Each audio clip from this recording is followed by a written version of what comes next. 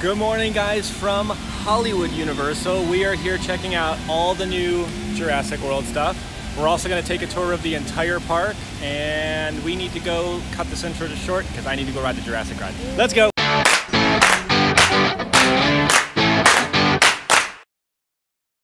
Universal Studios theme park opening, take 1. And action!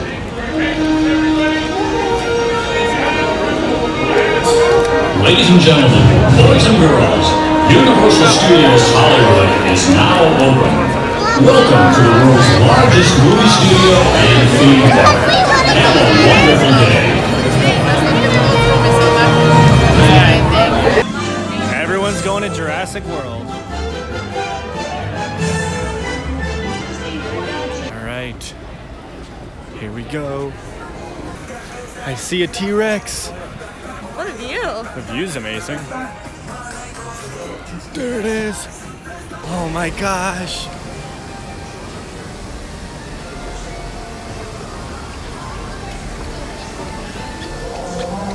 Oh, I hear dinosaurs.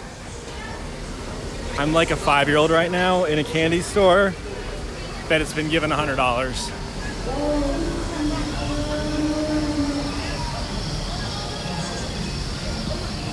All right, we're rope dropping, going into the ride.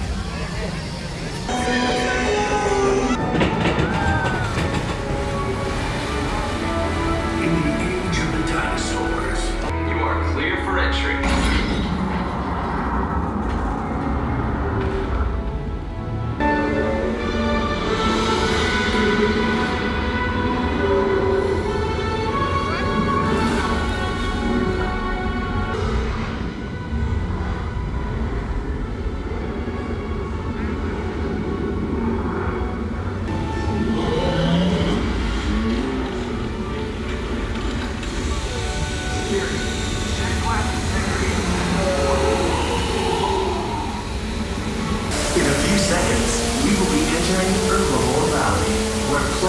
Dinosaurs roam freely. Keep an eye out for the Parasaurolophus, who likes to splash around in the water. You may even see a new baby Stegosaurus, one of the latest additions to our Jurassic World family.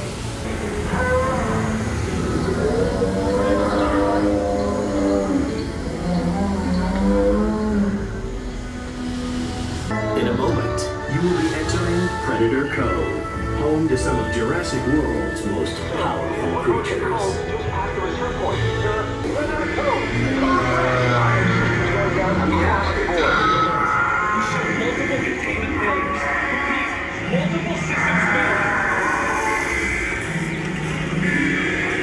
Hold all boats in safe zone.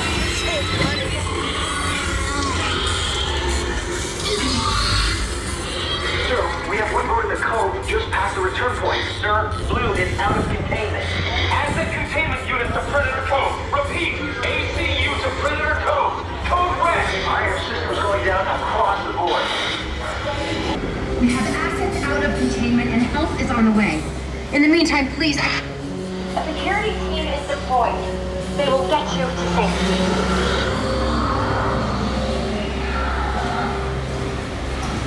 Listen to me. Do not panic. If you can see me, I need you to keep your hands inside the boat. The slightest movement will set these animals off.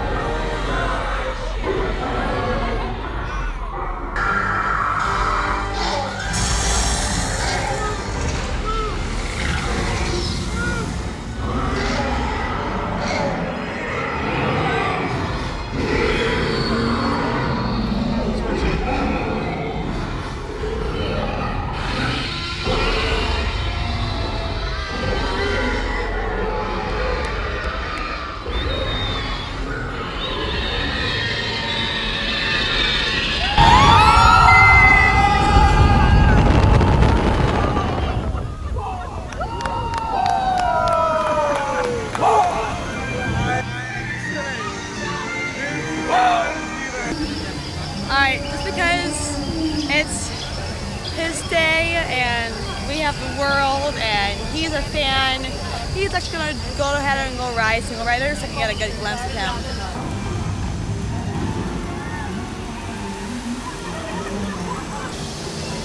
Alright guys, so we are outside of Jurassic Outfitters. We're gonna go inside and take a look at all the really cool merchandise. A lot of the stuff that we're gonna see here is gonna be either available just at regular stores, or you're gonna see it available at Orlando also.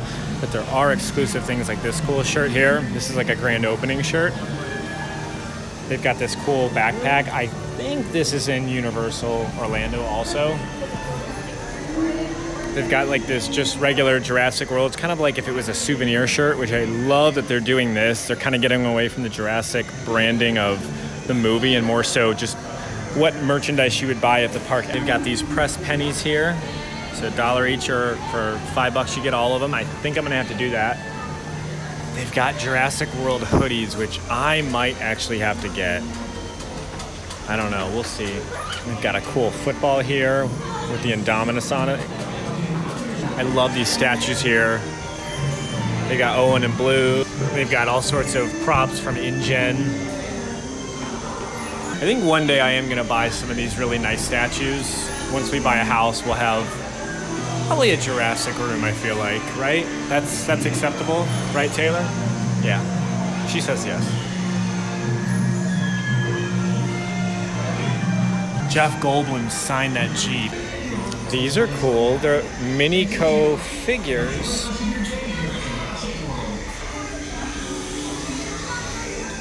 Ooh, those are cool. Little license plate frame. Oh yeah. So this is cool. Up on their TVs, they have security cameras of the island. And all the paddocks and all the employee areas. It's really cool. Ooh.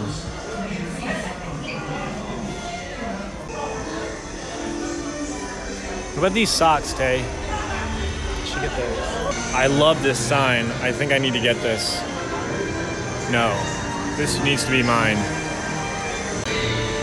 This Isla Nublar water bottle is probably gonna come home with me. I'm not gonna lie to you. Orange, you're going to give me Alright, we're at Raptor Encounter and I'm about to go meet Blue. Where are you from? Oh my gosh. I'm so glad you're better at this than me. How do you know this lady? Who is this woman? She's an appetizer? Very smart. Point out that the appetizer is staying at a safe distance from the dinosaur while you're up here by yourself. Come here, appetizer. Oh. Come here. Oh, sir, she's responding to you extremely well. Blue. Would you like my job? Very dangerous standing up here in front of a raptor. But ma'am, you're doing it. You do not have a mouse-sized hamburger on your book bag.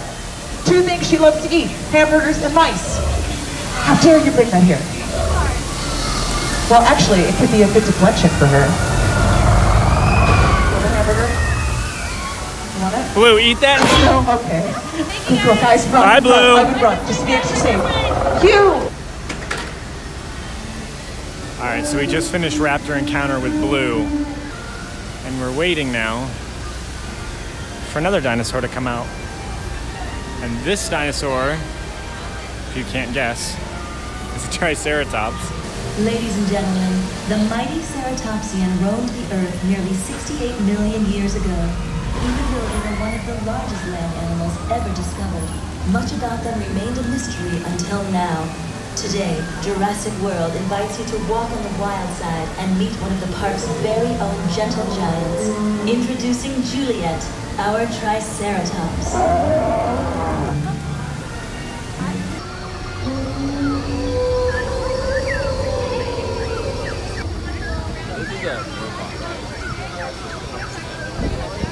I think we're gonna go get some food. We'll get a drink later at Isla Nublar. But for now, we're gonna go into the Jurassic Cafe. Ooh, that tropical fruit salad looks good. Ooh, all this food looks good. The Isla Burger, Isla Chicken Sandwich. Ooh. All right, what is that? The like guacamole. These are like Salsa. plantains. That looks good. This is the melon salsa. You can get with the salmon.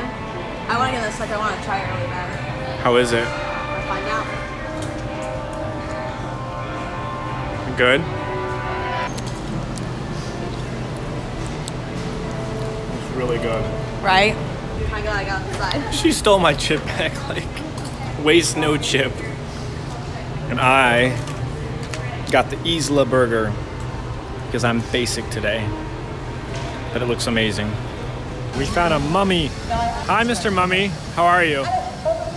You looked better. You look a little dead. But it's a good look. It's not terrible. It's all right. I'd give you like a 7. Sneak attack sometimes. It's terrifying, especially when you're not paying attention. There you go. Bye, Mommy. I'll miss you. So we just finished with Jurassic World, so there's probably no other reason to stay here. Yeah. Just kidding. Where else are we going? At another park. For the fun land, like the me, we don't have that back at home, so. Yeah, we're trying to do stuff. I didn't get it on video, but we did the Mummy, and it was really, really cool. Oh yeah, the Mummy, the intros, like when you start to get on the ride, like that part's the best versus home, I personally think. They didn't have the fire part, but it was still really, really good. I liked it. And then we might do Transformers. I think that's the same thing. We're gonna do Transformers. I mean, and since we're down there, we should probably go ride the Jurassic World ride for the 5th time. Yes, we will. I promise. Yep. I just want to thank whoever invented escalators because, for real, I don't want to walk up these stairs. Ooh, and there's a big T-Rex. I don't know if you guys can see, but that's all the sets for the backlot tour.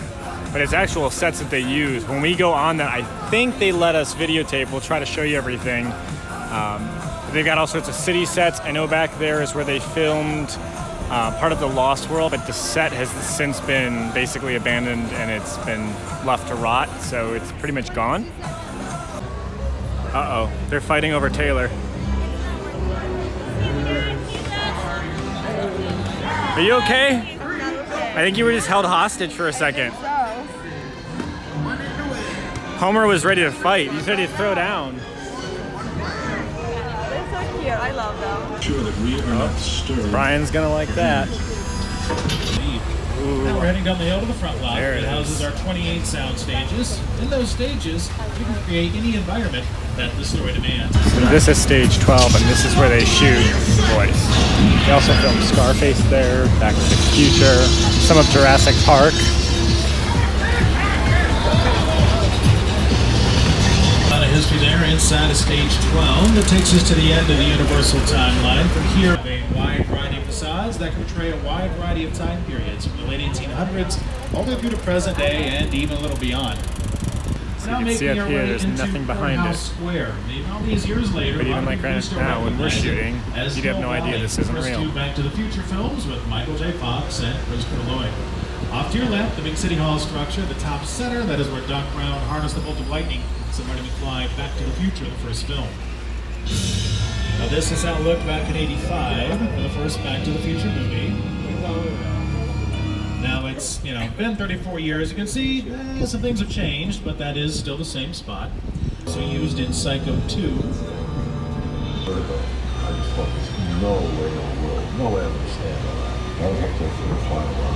So it's not exactly New York, but a lot of times when you see New York in the movies, it was shot right here on the Universal Metro sets. If you can make it here, you can make it anywhere. Even if you make it here on the Universal lot. We always knew What's cool, you can see like the back end of the set. Here you have to take into account that people are looking at the Flintstones made some donations a while back, very nice of them. It did take a little bit to convince Fred to leave the Fredmobile. He eventually agreed. More toward the end, some vehicles from our Fast and Furious films. Also one of the newer arrivals, the Gyrosphere is here from Jurassic World. What? Now one picture car that is no longer in our lineup is the DeLorean from Back to the Future. That is now on permanent loan to the Peterson Automotive Museum down on Wilshire Boulevard here in Los Angeles. And we'll continue on to an island off the coast of Costa Rica. There it is. Welcome to Jurassic Park. That's right, welcome to Jurassic Park. You'll see many of the set pieces and vehicles from Jurassic Park and the Lost World Jurassic Park, both of which star Jeff Goldblum. On our left-hand side, we're starting to pass by the big camouflage RV that was the mobile lab unit, the Lost World Jurassic Park. At the far end of that is the converted Humvee. It's got the swing chairs on the side to help you round up a few dinosaurs. And just a lot of odds and ends items through here. Equipment boxes, that's where they were in for cages, Jurassic Park 3 with the Spinosaurus. You can get a better look at some of these big logs and limbs and things. Now, on closer inspection, well, they're not all they seem. A little paint and shellac put on a bit. Hey, wait a minute. Oh my gosh.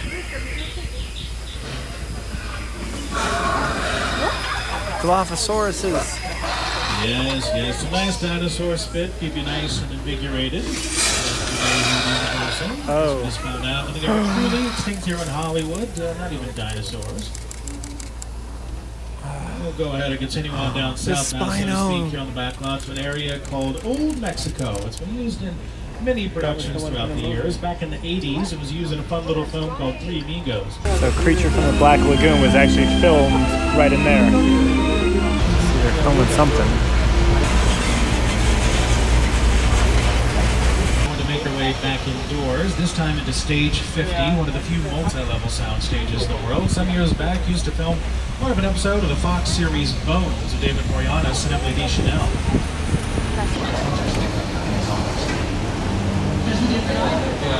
See stage 50. Whoa.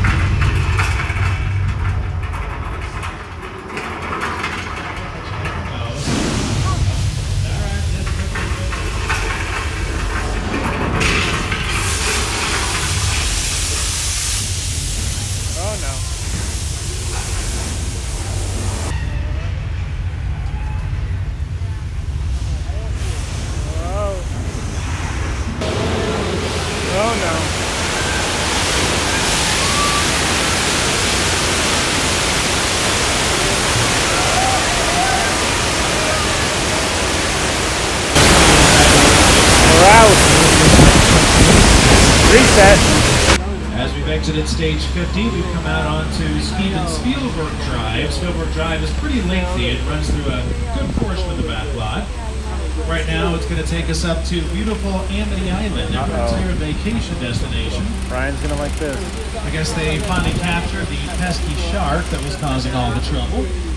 As an added measure of protection, we dispatched Officer George of the Amity PD dive team into the water to make sure things are safe so he can go for a nice, refreshing afternoon swim. So we'll pull down here along the dock, see if I can signal Officer George. I think I can see him down there in his diver cage. Hey George, oh, there you are. George, we're actually behind you. So just turn, so I think I might have caught the wrong shark. And now our pal Officer George is becoming a George kebab. Alright, we lost Officer George. He's not taking the bait, maybe he decided to chew on something else. Like a gas line, and now there's a fire. Probably best if we just head over to the far side of the... Oh! Alright, again, just head over to my backlot favorites. The shark is not working. Repeat, the shark is not working. Third Grizzly note, the lagoon area there where our pal Jaws lives was also home to Angela Lansbury as Jessica Fletcher. For 12 successful seasons of Murder, She Wrote, the area portrayed Cabot Cove. We'll have a little side street with a hot set sign in front of it. That is the entrance to Colonial Street. The road here on Steven Spielberg Drive. We're in a nice woodsy section of the back lot. This area that we're starting to travel through was used for Bird Box on Netflix with Sandra Bullock. It's also made an appearance on the Fox series 911 with Angela Bassett and Peter Krause is starring. Norman Bates, now at the Bates Motel. In the distance, the Psycho House. Doing at the motel today. Let's live here. One thing I'm curious about is why is he wearing a jacket? This is, you know, not jacket weather, pretty warm out here, but to each their own, I guess. And Norman, obviously not paying attention, and now moving a body in broad daylight in full view of 147 people. Norman, you gotta check your surroundings, pal. Yeah, you got a lot of witnesses here, Norman. You might want to, you know, kind of, wait, let's see. Oh, geez. You know what? Probably best if we just check on out of the Bates Motel. Norman is not happy to see us.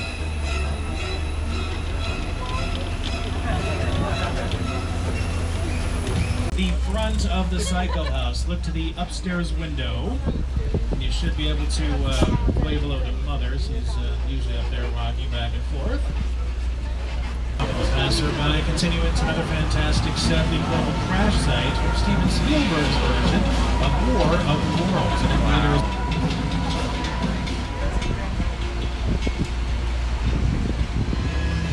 again, to sit down to talk about War of the World, I thought, what if the 747 goes down right in a big neighborhood? Because it's just something you don't see. You're doing good. You're doing good. Listen, I want you to close your eyes, okay? Sit down close. And as we exit the War of the Worlds crash site, we're going to come out into an area called Falls Lake. Its main feature is a giant blue backdrop that happens to be the largest freestanding backdrop in all of Hollywood. Blue backdrop with a concrete basin in front of it. When the concrete basin area in front of the backdrop is filled with water completely, it can hold over 3 million gallons. Not too shabby. Thanks for joining us on the tour. Enjoy the rest of your day here at Universal Studios Hollywood, the entertainment capital of LA. All right, so we just finished the backlot tour, Which was fun. It was really cool.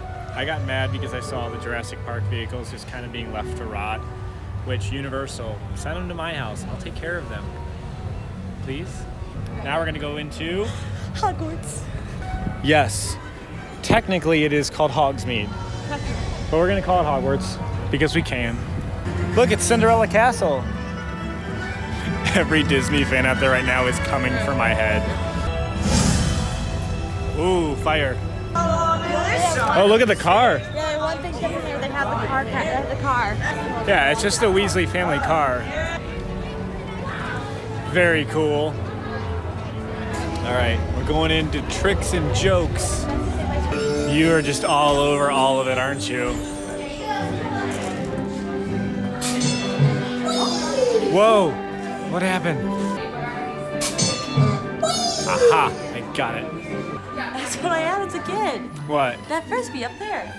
That green one. You had that as a frisbee? Yeah. It looks really scary and not friendly. We've got the love potions, chocolate frogs, Birdie Bots, every flavor beans. The store is set up almost identical. It almost feels like we're back in Orlando. Pretty positive we don't have this in Orlando. Tay, we're spilling the tea. It's Donkey. Hi, Donkey. What's up, man? You are super tall. I am really tall. Wow, man. How tall are you? About 6'4". And who is this young lady? I'm Taylor. Hi, Taylor. And how do you know each other? We're dating. You're dating? How long have you been dating? About 3 years now. 3 years? Yeah. Yep. Wow, man. It's a commitment of a certain magnitude. I mean, that's really the word I'm looking for is magnitude. Yes. Should we just jump in then? Yes. Okay.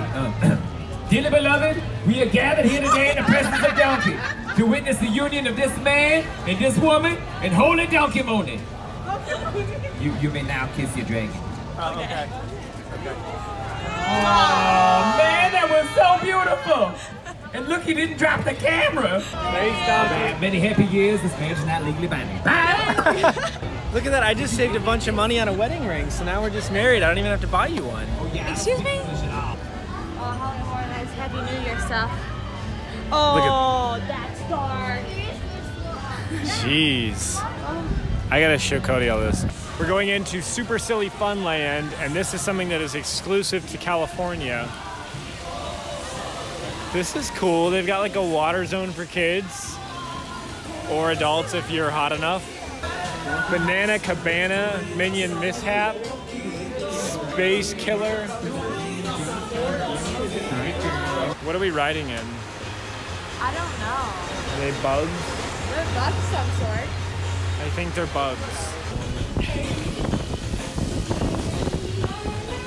Where's the Minions? I found new sunglasses. I like them. What do you think? They're fashionable. They look pretty good. I think I can wear them. We have to ride the Jurassic World ride one more time.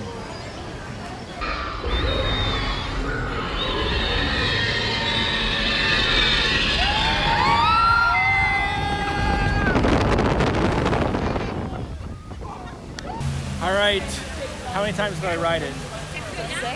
It was 6. That's our trip to Universal in California. We will see you guys in the next one. Bye.